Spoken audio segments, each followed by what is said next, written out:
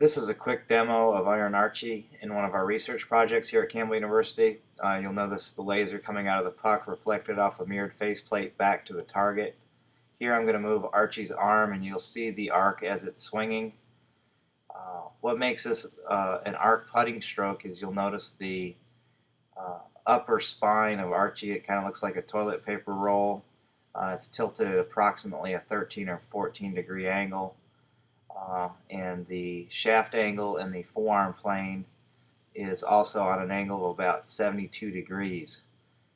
What you'll notice here is that the putter head is covering the arc of approach.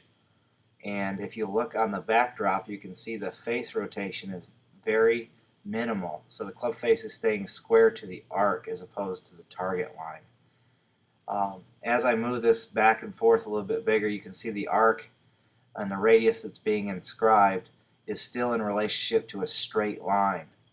So you can see the club face motion on the forward stroke on the black backdrop, but you can see how the arc is tracing a straight plane line through the impact interval as represented by the laser on the ground near where the ball location is.